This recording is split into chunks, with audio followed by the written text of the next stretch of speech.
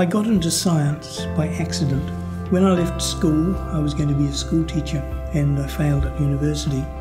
So that summer, in 1965, I went fishing off the Castle Cliff Wharf and bought fish and chips for lunch.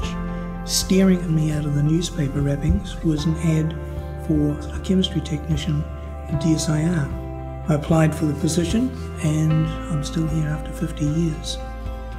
I was trained as an analytical chemist and got a New Zealand Certificate of Science out of Wellington Polytech. In 1971 I transferred to Ecology Division DSIR, based out of Taupo, to work on eutrophication of lakes. In 1980 I was given a visiting fellowship to Edinburgh University to work with a team of scientists on iron cycling in the Cumbrian lakes. That work is now being used in the restoration of lakes in New Zealand. I was made a scientist in 1992 when the Taupo Research Lab became part of NIWA. I've been studying lakes for the last 40 years, including Lake Taupo, the Rotorua Tiarua Lakes, Lake Horowhenua, just to name a few.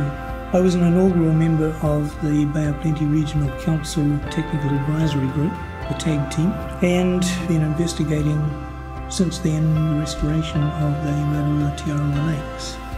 In 2010 I was awarded an honorary doctorate from the University of Waikato in recognition of my work on lakes and for the mentoring of students.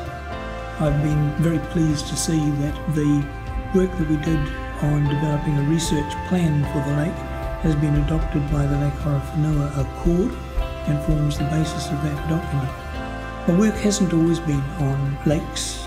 I've done quite a bit in the estuarine field there, working with sustainable aquaculture in Flores Sound, and I've been working with the NIWA teams on the benthic communities in estuaries.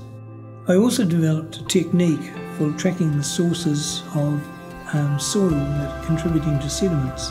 And this technique uses my forensic skills from earlier on to look at compound-specific isotopes of the organic biomarkers in soil.